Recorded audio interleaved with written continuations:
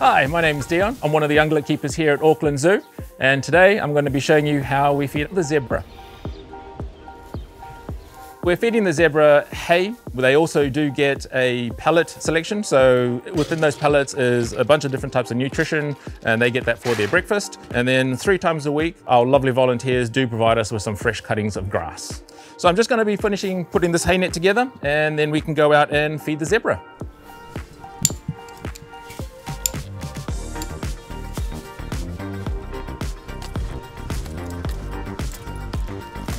So we're hanging all the hay nets. The reason that we put it inside these nets is to keep it actually off the ground. If you can see behind me, our whole paddock is actually covered in sand.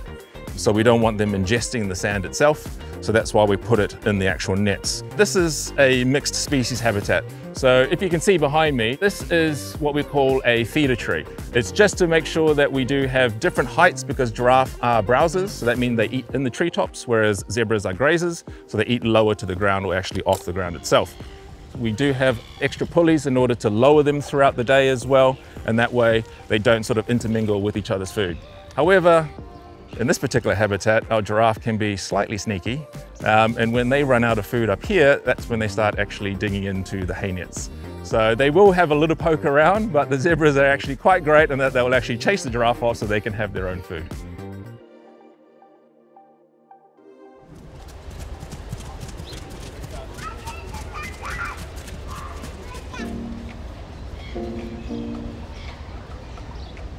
These zebras are plain zebras. So there are 3 different main species of zebras. So we have grevies, which being the largest, and then you do have plains and mountain zebras. We get a lot of questions regarding what zebras are more closely related to. So zebras are part of the equid family. They do have horse-like appearances, but they're more closely related to donkeys. Scientifically proven, zebras are black. With white hair follicles. So that's a lack of melanin inside the actual hair itself, and that will produce these white stripes. You might think they'll all look exactly the same. They don't to a zebra. So the stripes are actually individualized, so they're just like we all have different fingerprints. Zebras have all different stripes. It may not look like it, but to another zebra, for example, from the same family, those stripes help them to recognize each other. Zebras are herbivores, which means they eat plant matter. Technically what you call a pioneer grazer. So that means that they will go in, they'll eat the tougher plants, they'll eat the shrubs, anything that's a little bit on the taller side than like a natural grass, for example.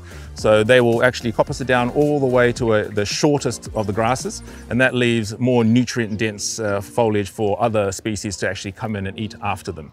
So as a little bit of a healthcare note, you see the zebra walking around. If you're comparing it to horses, for example, they have, say, for example, regular hoof trims, whereas someone will have to come in and trim their hooves for them. The zebras can do that naturally. So that all looks at our substrate. Now that sand serves 2 purposes. 1, it gives them a bit of traction, and 2, it helps just to grind the bottom of the hooves down naturally for them.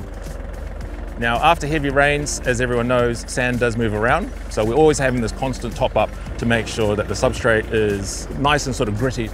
So after we've actually put the sand piles in, we do have the zebra that like to sort of move around it. They will dust bathe around it. They'll roll around it. They will also sort of lie up against it. The ostriches enjoy it very much as well because they'll use that as their sort of bathing area. Zebras are social animals, and within this specific setting that we have behind us, they get along very well with the other species.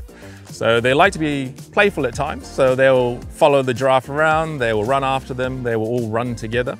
Enzi, for example, who's now 6 months old, she has a very close relationship with the zebras and would actually run around and enjoy their company. It's lovely just to watch them interacting with each other.